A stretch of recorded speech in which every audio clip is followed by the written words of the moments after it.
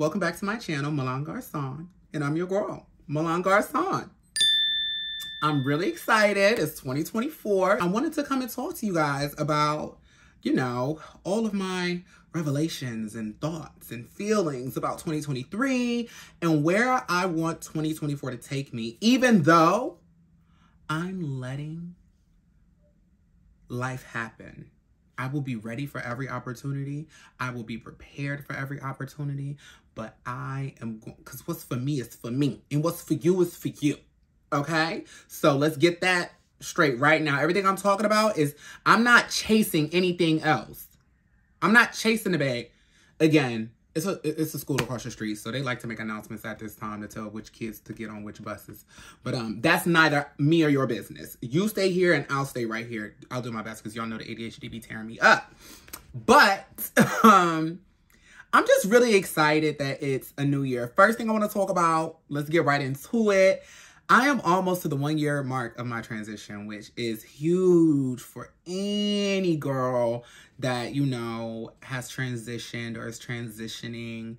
I'm thankful and grateful to be around so many trans women, have so many trans women in my life and like my chosen family. So I get to kind of see transitions at all stages. Even before I started medically transitioning, I had socially transitioned kind of around like 2018 when I first moved to New York. I was pretty much living my life, femme, and people treated me that way. It was never like a crazy thing. Of course, like I was super clocky, but that's not even like clocky's not even the thing in 2023. Like, bitch, everybody is clocky. Like there are cis women that they be like, oh, you're trans. It's like, girl, that is fish. Like, stop playing with her. Stop playing with her. But either way, I'm just really excited to almost make it to this 1 year mark, because we're going to do another video for that. And for that, I want that to be more of a Q&A. And I'm just going to share, a lot of things in detail. And I think I might do my hormone shot on camera. Y'all know I've done that in a vlog before, but I think I'm probably going to record that on like Monday, because I do my hormone shots on Monday. But, yeah, I'm going to do my best to post this on the day. January 16th will be my 1 year of taking hormones. And I'll do a whole story time of how it started and what told me it was time to, take my medical transition journey and all of that stuff. But I'm just like so excited. Like it's what? Because we can't count the fourth. So 5th, 6th, 7th, 8th, 9th, 10th, 11th, 12th, 13th, 14th, 15th, 16th. 12 days away. That's less than 2 weeks. I will be 1 year in.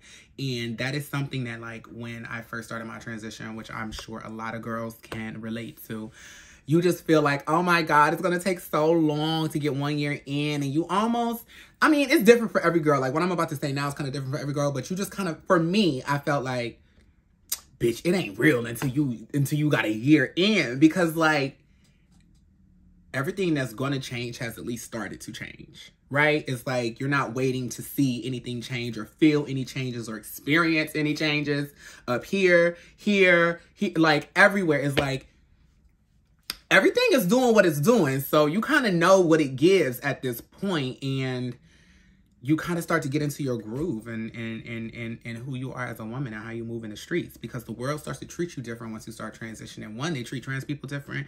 And I have found that is really weird to me, which I'm not a big fan of. A lot of people, I guess I pass in certain settings, because if I'm around the girls, I'm not passing. Or like in 2023, that's another thing why I say passing and clocking is because we're so visible right now. And so like just visible period, like you could be the most fishy cunt thing walking around and girl, they'll still clock you because they know what to look for, honey. Like there's certain bones and things that, girl, they're not changing. That back, not changing. Them shoulders, not changing. Okay? And if you can change them, hit me up in my DM because I need to know about that surge. But I have found that, like, you really experience how men treat women, how women treat other women, how society treats women. And in a lot of spaces, I find that out and it's like, damn, like, that's fucked up. Whole time, like, in my head, I'm like, bitch, I'm a tranny. Like, girl, what? But either way, it's been a lot of new experiences throughout 2023, a lot of learning experiences. Let's talk about dating. So I never went through like a dating phase, a whole phase, none of that in life, like ever. I had 2 boyfriends in college. Y'all know the story, blah, blah, blah, blah, whatever. If you really want to know, go look for the shit, even though, whatever. Go figure it out yourself or ask me in the comments. But I never really dated because I really just didn't feel comfortable with my body. I didn't feel comfortable with my body intimately in that type of way to like be like dating somebody.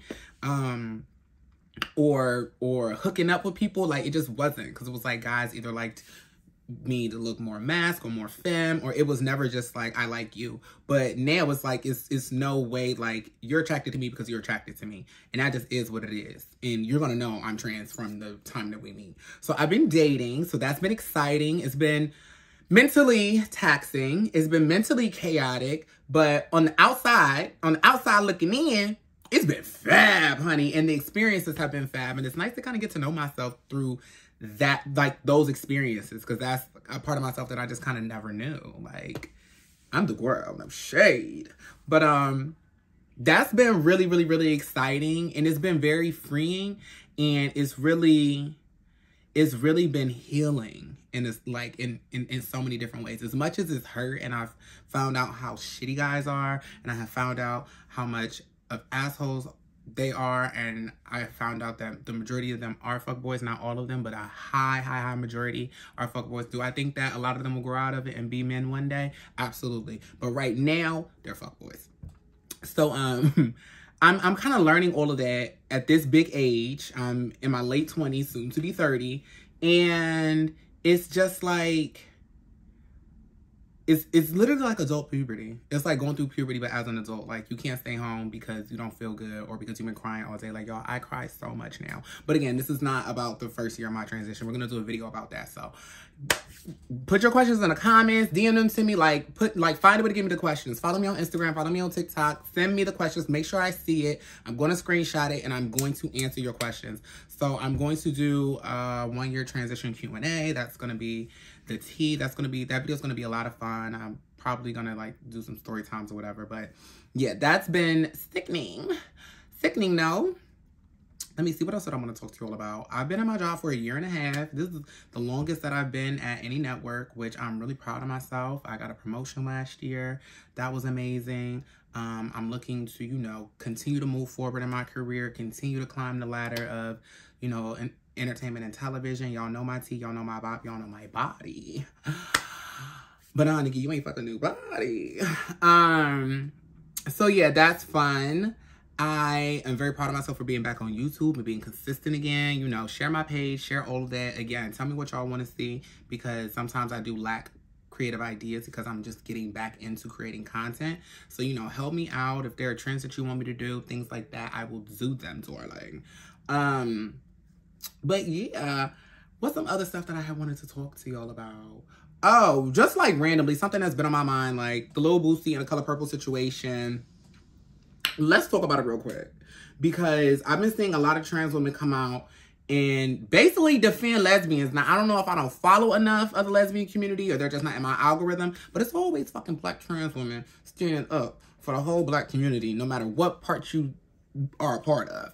But it's just crazy how Lil Boosie always got something to say when it comes to the LGBTQIA, for those that don't understand that. But the LGBTQI, he's always coming for us. And I just think it's crazy that so many black people, especially black men, feel like, oh, well, I went to take my child to go see The Color Purple, and when it got to like the scene, because you know there's a lesbian scene where, you know, they kiss. I don't know how far they take it in the new one, but I saw the original Color Purple, and it's just funny to me because it just shows how many people have not seen classic black movies. Like, there are a lot of classic black movies that I haven't seen, but you ain't seen The Color Purple to know that that was going to be in the movie. And if that's not something that you wanted your kids to see, mind you, I was never taking my children to see The Color Purple because that's some trauma that they just don't need. You watch this lady, you watch this black woman get basically tortured, S-A'd, because I don't know what you can and can't say on YouTube, but S-A'd. You see this white man take complete control and advantage over her, made her have his kids. He never respected her. The kids never respected her. He wouldn't teach her how to breathe. It's just like separated her from her whole family. Like, did all of this terrible stuff. And then you get to the point for the first time that somebody actually shows her love in her life, and You have a problem with that? But also, you never saw the original? And you're the same guy that hired grown women to inappropriately assault your children and nephew, like your son and your nephew. And your daughter is a lesbian and masculine presenting. And your DL, because I'm just gonna, allegedly, but honey, nobody, grown men, I'm trying to tell you, there are grown men that come up and they want to, like, hit on me or bag me. And I'm always like, you like trannies? And they be like, nah, da da da da da da da. And then I'll look at them and they be like, nah, you not.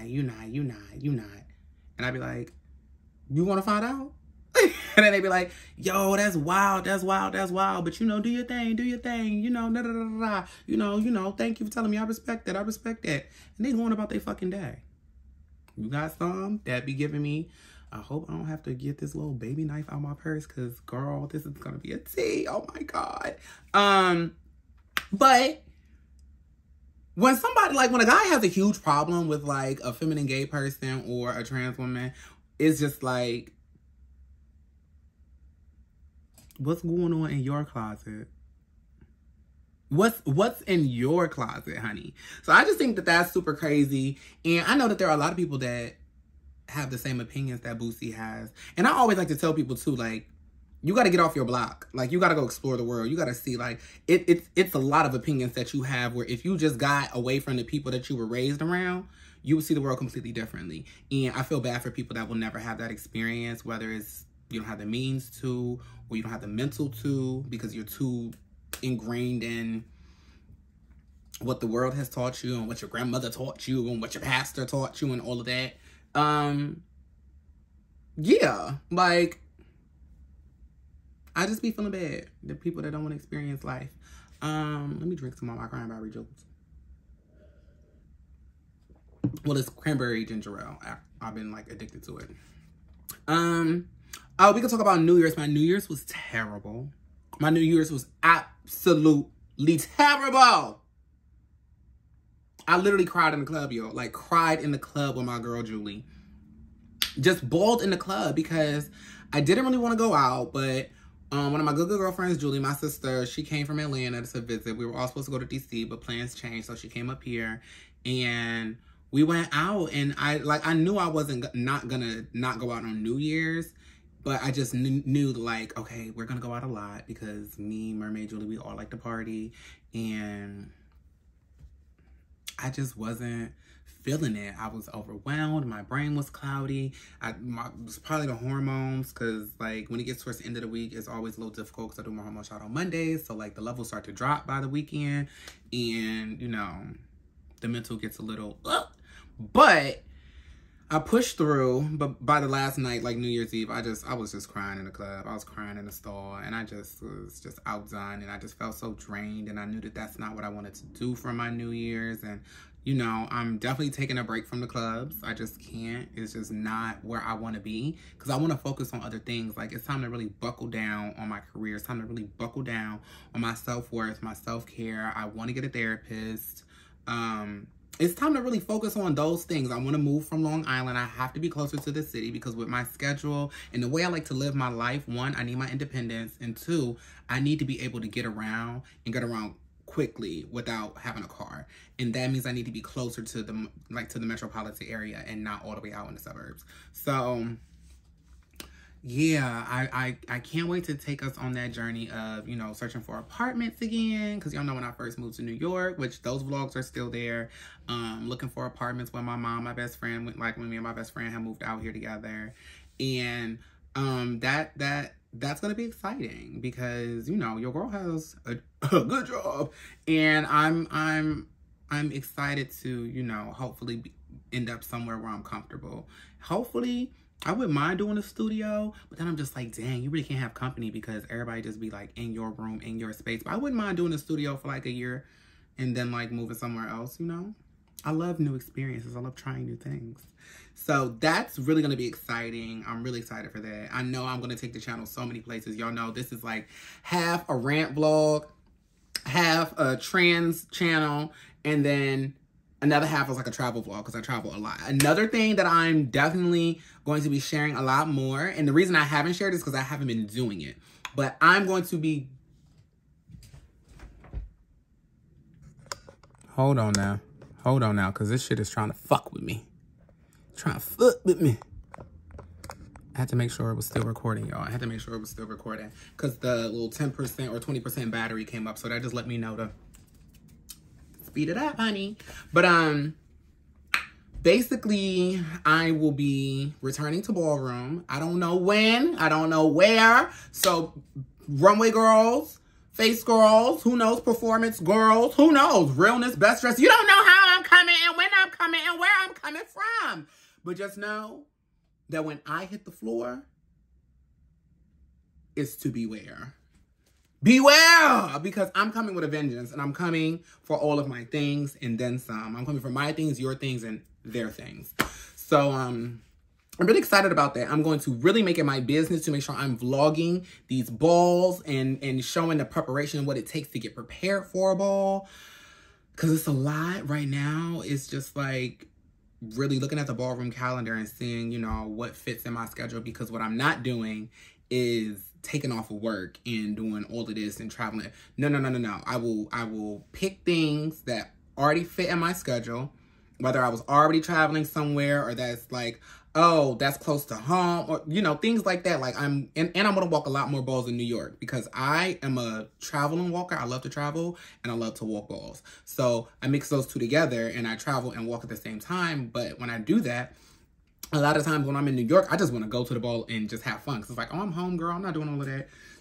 Well, I need to walk a lot more balls in New York because New York is the mecca of ballroom. So I'm really excited to like bring that part of my channel back out and really take a deeper dive into, you know, what it takes to be somebody that's walking the ballroom. Because a lot of people like to align themselves with ballroom.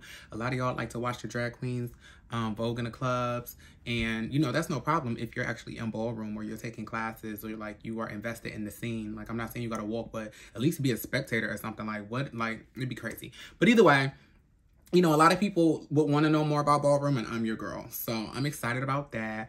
I'm going to be working on getting my podcast, you know, back up and off the ground. I worked with a few companies before. We did some trials and, you know, things went this way, things went that way. That's the life. That's the industry. But I'm ready to come back with some strong pitches and really get into that.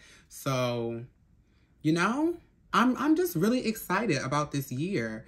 It's coming with a lot of like... It's hard to say, it's not hard to say this, but like, y'all remember back in the day when Kylie Jenner was like, this has just been like the year of realizing things. And everybody thought that was so remedial, so like dumbed down. And now the older you get, the more you realize like, nah, bitch, she was on to something. Like that was the year of realizing things. So I realized a lot about myself.